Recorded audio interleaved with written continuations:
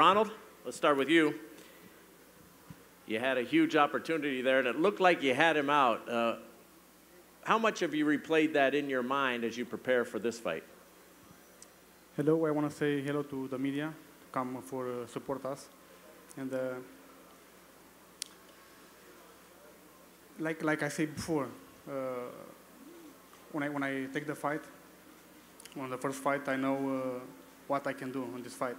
And I prove everybody I have a skill and I have a power to be the best in this division. And I believe the fight, especially with the knockdown on the first fight. So now I got more times, actually more than 8 weeks to prepare this fight. First fight, I got only 4 weeks. So now I'm ready. I'm better.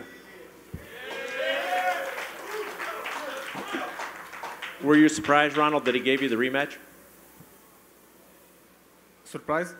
Were you surprised he gave you the rematch? No, I don't got surprised because it was a good fight, and I proved everybody I'm a good fighter. I have a skill and I have a power. I was not surprised. And I think Benavidez talked too much, and he say first fight, he coming to stop me in 4 rounds, 5 rounds. He cannot stop me. And he say again right now, he tried to stop, he say he stopped me in the rematch. He can't do that to me. And he say was sick before the fight, the first fight.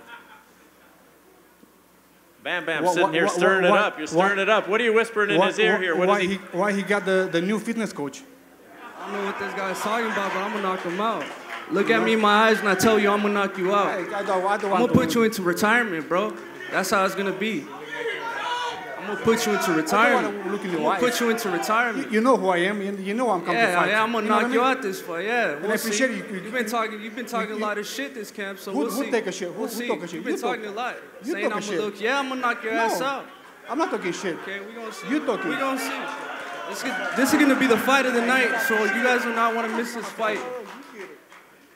I'm going to send this man into retirement. He's not going to want to box no more after I get done with him. Hey David, he did have you in trouble, though, in that 12th round. Okay, he dropped me, but I was not hurt at any time of the fight. I got up, I smiled. You know, if he said he could have knocked me out, he should have did it in the beginning of the fight. You know, but I did not feel his power at all, so... we're going to see on Saturday night. It's going to be a great fight. You could expect fireworks. Why did you know I'm ready to fight, you know.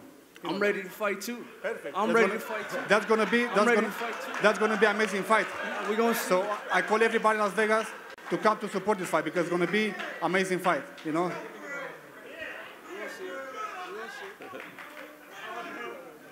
It's a good thing we got Sam Watson up here for protection. Sam, you're going to keep the peace here? Okay, Sam. Better bring in Marcus. Where's Brandon? No, Team Watson will keep the peace here.